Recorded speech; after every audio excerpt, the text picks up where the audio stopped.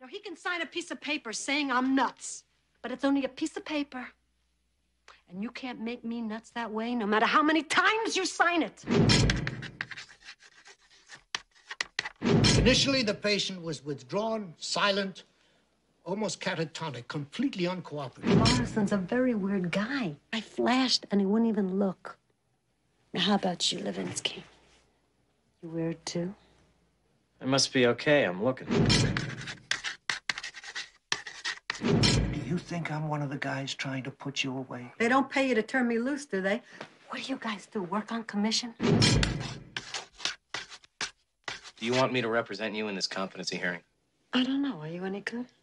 You had good. Now you got me. What do you want to do? Put her back in the street, see who she kills next? Now don't bother anyone who doesn't bother me first. You get it?